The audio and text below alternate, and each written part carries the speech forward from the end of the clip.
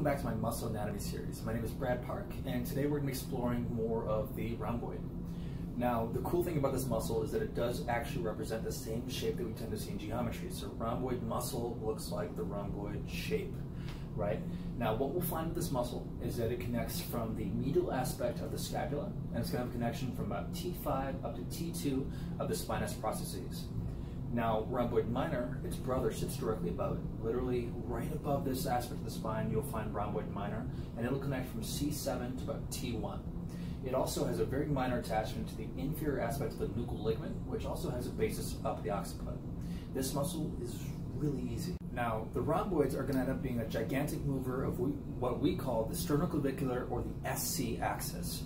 The sternoclavicular axis is the joint on the other side of the body where the sternum and the clavicle attach that actually has this parallel line that runs straight through the ribcage and connects right to the back of this same clavicle.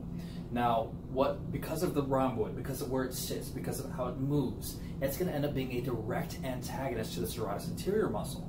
Remember, the serratus anterior protracts, which means this guy's going to slide forward, and it also does upward rotation, which means this guy's going to upwardly rotate slightly when the serratus anterior is dominant. However, the rhomboid does the reverse, right? So the rhomboid is going to pull into retraction, which means it's going to pull the scapula or the shoulder closer to the spine, and it also is really, really good at downward rotation, which means this guy's going to swing in a little bit as it does so. What that means is, ultimately, the rhomboid ends up being really good at giving you stuff like superhero posture, that upright position that we all know and love.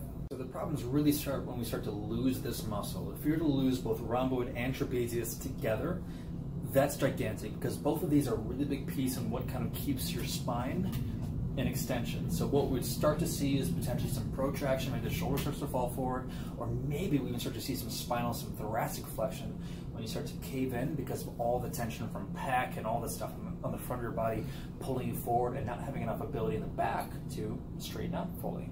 So this guy's gonna be huge, especially when it comes to things like exercise, when it comes to posture, when it comes to any pulling movement. These guys are gonna be a huge deal in moderating that entire process. So some final considerations about the rhomboid is that unfortunately it's kind of screwed in just about any exercise you use it in.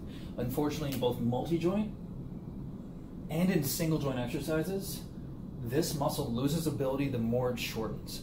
What that means is in virtually any situation where you have an increased momentum to the joint of the humerus, or you've got a actively retracting shoulder, this thing is getting weaker and weaker and weaker the more it moves into the shortest position that it has available, which means you're also going to need to create a force that tapers off as you lose ability. If you want to do a pull well, if you want to do a retraction well, and you want to be able to feel your rhomboid firing the entire time, then unfortunately your force is going to need to match this muscle's ability as it moves through space.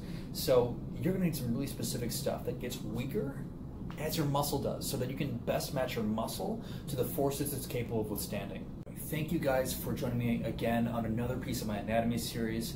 Please like, please subscribe, please leave comments, please leave questions. I want to hear from you and what do you think we can do to make this channel a little bit better. All right, thanks again and have a great day.